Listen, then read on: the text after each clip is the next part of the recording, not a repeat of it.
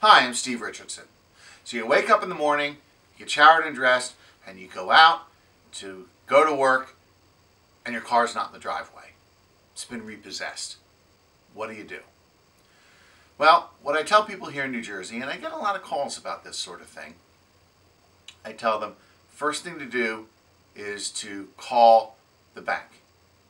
Find out if you can get the car back by bringing the account current, paying all the past due payments, along with any costs of repossession, things like that, that the bank incurred in taking the car.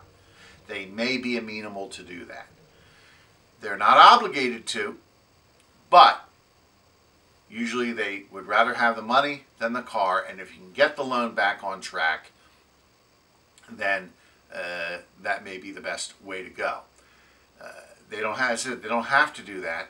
And if your car's been repossessed before and they got it back to you after you brought it current, they may be a little leery and less likely to trust you a second time to do that. So you may encounter more difficulty in negotiating that if the vehicle's been repossessed before, or maybe if you have other repossessions on your credit.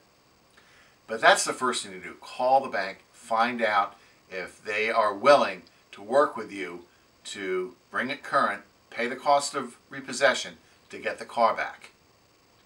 Now, a Chapter 13 bankruptcy might also help you with that. It can depend upon the circumstances, and you would have to file it fairly quickly to try and get the car back and use the Chapter 13 bankruptcy to bring the payments current.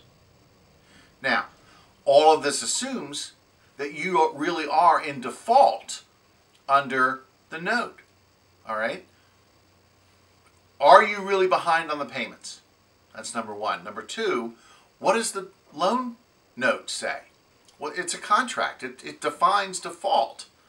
Look at it and see. What does it say? How far behind do you have to be before they will repossess, before they will hold you in default and take advantage of certain default remedies like repossession? If there is an issue of whether or not they received a payment, you're saying, wait a minute, I'm not in default because I made all the payments, I am current. Or there's an issue as to whether legally you are in default. Maybe default is 60 days late and you've only missed one payment. So this all presupposes that you truly are in default and that the bank has the right to have the car repossessed in the first place. So if you live here in southern New Jersey, your car has been repossessed, and you're looking for solutions on what to do, please feel free to give my office a call. I'll be happy to sit down with you, go over your situation, and find out what your options are to get that car back so you can get to work.